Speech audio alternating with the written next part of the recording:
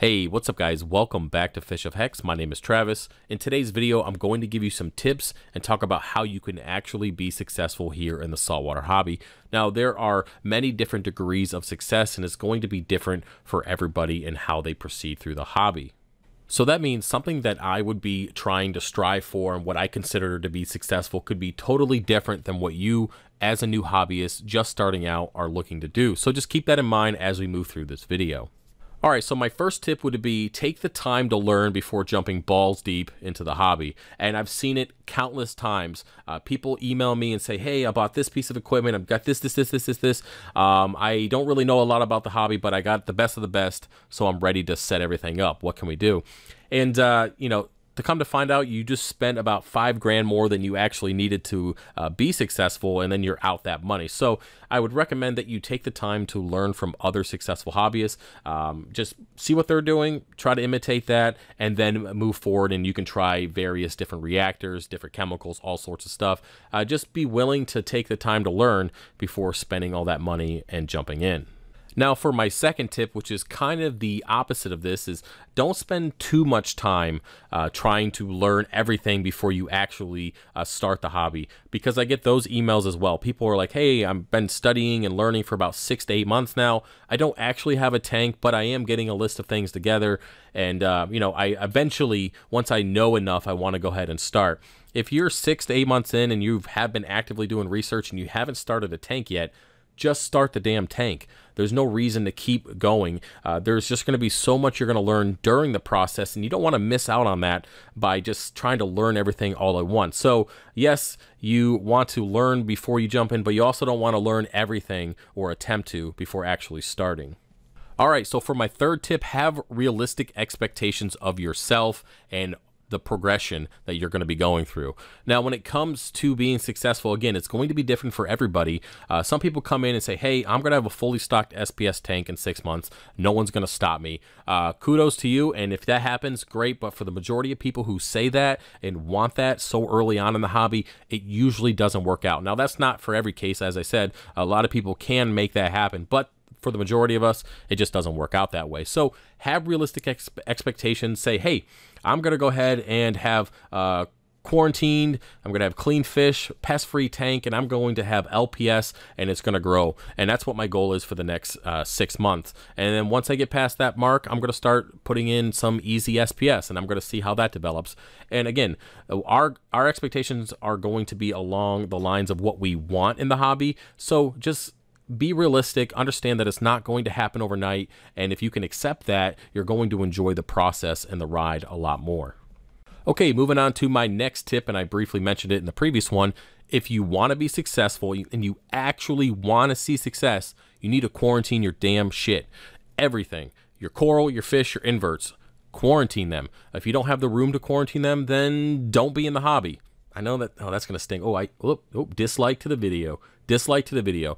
Tough luck, guys. If you want to be successful, you need to do this. You need to quarantine because you're going to remove 99% of the problems that you're going to have, and they're just going to be gone. You're not going to have to deal with them because you took the time to quarantine these things. So the rule of thumb: if you plan on having it touch your aquarium's water, you need to quarantine it.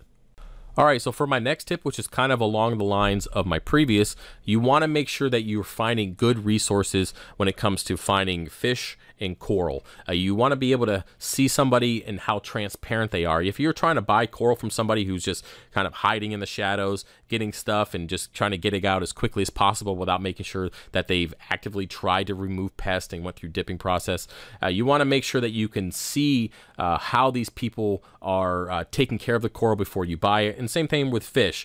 A lot of people say this and, oh man, the dislikes are going to come flying in now. My local fish store quarantines my fish before I buy them. That is some bullshit. Local fish stores might keep copper in their system, but there's nobody in the world, and this is from somebody who has sold fish, actively sold fish. There's nobody in this world that is importing fish for the price that they're getting them and then quarantine them for the appropriate amount of time before eventually selling it to you. unless they're jacking that price through the roof. So if they buy like a $30 hippo tang and they keep it in quarantine for, 3, 4, 5 weeks, and then they sell it for $150, $200, yeah, okay, they might do that. But there ain't no joker selling a $70 hippo tang who's quarantining that shit. I don't care what anybody says. Oh, wait, what's that? More dislikes. Oh, well. All right, well, if you're still here, I would appreciate the thumbs up. Let's move on to some more tips. Now, this is something that I've learned early on, and that is don't buy the cheapest equipment out there. Now, people buy cheap equipment like J-Bow and stuff like that. I personally still use those here in the fish room, and they work just fine. Granted, their manufacturing process has kind of took a shit over the last couple years, but either way, they still work pretty well for the price. One thing you don't want to do is you just don't want to go out and buy dirt cheap. I'm talking with no reviews. You just want to get it going, get it in your tank, random stuff off Amazon. Just don't buy the cheapest stuff out there. And one thing that I always do is I'd never buy anything unless it has good reviews, or at least decent reviews that I'm willing to take the risk given the price. So just keep that in mind. Don't buy junk. Buy something mid-range if you're on a budget, and then work your way up to having the good stuff, which will eventually come. All right, so for my next tip, make sure you're testing your water at least once per week. You want to get the major stuff, your calcium alkalinity, your magnesium, your salinity, your temperature. Those are what you should definitely be testing at least once per week at a bare minimum. If you are kind of moving into the SPS territory, you want to keep an eye on your nitrates and phosphates. Make sure you're not bottoming out so you don't get dino. You want to make sure you're also not going through the roof and getting cyano and green hair algae, so keeping those in a good range. And, just make sure that you're testing to keep an eye on things, because unfortunately in this hobby, depending on the system you have, sometimes things can go downhill really quickly, and just having a simple magnesium test, which I messed up on, I didn't test for like a month or so, and my magnesium was low and I was having issues with that. If I just tested it and took the time to do that, I could have avoided some issues and possible STN in the tank. All right, so for my next tip, make sure you're not overstocking your tank with fish and you're not overfeeding those fish. One of the things we do early on is we try to get all the cool fish that we've had on our quote-unquote bucket list when we first started, and sometimes our tanks aren't big enough, we don't have enough biological filtration, or our skimmer's just not big enough, and we end up having too many fish, and then you're also feeding those fish, and then you just run into nutrient issues, which a lot of people have, excess nitrates and phosphates and hair algae. A lot of that stuff goes down, or at least back to the basics of having too many fish and overfeeding the tank, and that kind of goes along with the lines of the second part of this tip is don't feed your fish every time you walk by the tank. Feed them once per day. That's what I do. If you want to do, once or twice a day, if with an auto feeder, you can, whatever works. Just don't overfeed the fish. And I try to stay away from dry foods, usually because there's so many nutrients and it doesn't take much to really overfeed the tank at that point. So just keep that in mind when you're buying fish and feeding them. Now, the second part to that is you don't want to buy fish that are not capable of growing their full potential in the current tank that you have. What I mean by that is don't go out and buy a bunch of tanks if you have a 40-gallon tank. I've made this mistake, not I guess to that extent of buying a bunch of them, but I have overstocked a tank with fish that can just grow really big, and especially in the freshwater side of things, especially when you're working with Oscars and fish that just grow really quickly, the tank busters, those kind of fish, you just got to be careful. So if you plan on having tangs and stuff and you only have a 30 or 40 gallon tank or a 55-gallon tank, just hold off on them. Maybe just get one, if a small one that doesn't grow like a Bemingui tang, like 2 feet. Get one that sticks around that 8 to 9 inch mark and you don't have to worry about it so much. Just don't buy fish that are not capable of growing to their full potential in their current tank, and save that stuff for your bigger, eventually upgraded system. Now, I do want to mention I'm not officially part of the Tang police, but I do like messing with people on the forums, and I've done it to a lot of people on Facebook when they're talking about it. I always do the Tang memes. It's just, it's one of my things. Okay, so I'm going to try to do a couple more tips for you guys. Now, one thing I recommend that everybody should do is try to incorporate making money with the hobby, not to the extent that I go when you're selling a ton of stuff like that and just kind of it becomes a business. I'm not saying do that, but I am saying, hey, if you're growing some extra coral in your tank and you got some soft corals or some SPS or something like that, just go ahead and frag it and sell it at a local swap or trade it in at the store for credit.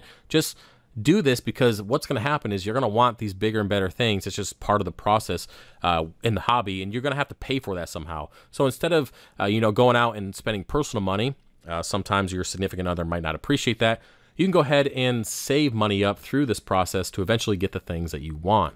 All right, so for my next tip, and damn, every time I say tip, that stupid meme of just the tip just keeps popping in my head. This is one of the downsides of having your mind in the gutter all the time, is you can never do normal shit without saying something that's just maybe only I laugh at, but hopefully some of you guys are as bad as me and you laugh about it. But anyways, my next tip is to be humble. One thing that people do, and not only just outside of the hobby, but I see it in the forums, I see here on YouTube, everybody who gets this giant massive head because you've seen a little bit of success or you got freaking 10 followers on YouTube or Instagram, you start being mean to everybody. You start acting like a prick. I'm a prick by general. In general, I'm not a prick because I want to be a prick. It just happens. But you're mean to people and you put people down and you tell them they're not good, and you know, you just feel like you're better than everybody. One thing you need to be in this hobby is humble. Take the compliments, be successful, and then strive to help those that are not. You'll get a lot farther in this hobby, and people won't think you're such a piece of shit if you just be that way. All right, so yeah, that's about it for that one. Oh, and just in case you guys are wondering, I have been forced to check that my content or my channel is no longer appropriate for children. Who would have thought, huh? Right? I mean, I thought I was just moving along and everybody and their grandmother could have watched it. Obviously not, YouTube. Well, guys, that's about it for the video. Hopefully you enjoyed it, and hopefully you had a couple laughs along the way. I try to throw in some jokes and have a good time, because you think listening to this content is boring, try making it. It can get very dry and stale pretty quickly. So I try to have some fun with you guys. Hopefully you appreciate it and I don't scare off too many people. Now, I do get emails and comments saying, oh, I can't watch you with my kids and yada, yada, yada. Guys, it's been 4 years here on YouTube. Happy, I think November was my 4th year. Yeah. Obviously, Fish of Hex is not family movie night friendly. Duh. All right, so I don't want to hear about it anymore. Anyway, if you appreciate the content and what I do for this community, feel free to subscribe and hit the thumbs up button, because, you know, I love that instant gratification of thumbs up, because it just, you know, my whole day relies on the fact that you guys like my content. All right, so until next time, I'll see you later. Peace.